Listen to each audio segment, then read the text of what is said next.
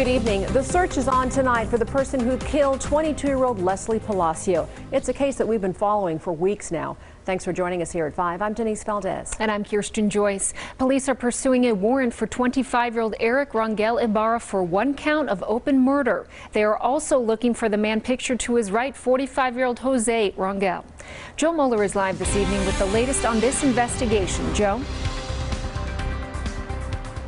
We're outside of Lesly Palacio's home in the southeast part of the Valley. A vigil is set to take place here in about 2 hours. Here at this intersection, there's still a number of flyers up showing her face from when they were looking for her. Lesly's remains were found at the Valley of Fire State Park nearly 2 hours away.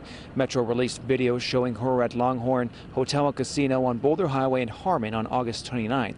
She was seen with Rangel-Ibarra. Tonight, police are looking for him and his father, Jose. Their car was found in California. I stopped by the home where they lived.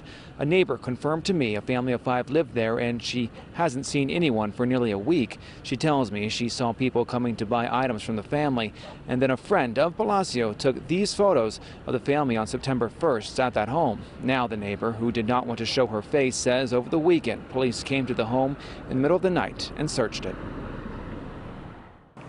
I don't saw nobody for 6 days, or I don't know, more than 6 days. But that day, yeah, that's crazy. The police and everything, but I think they already left.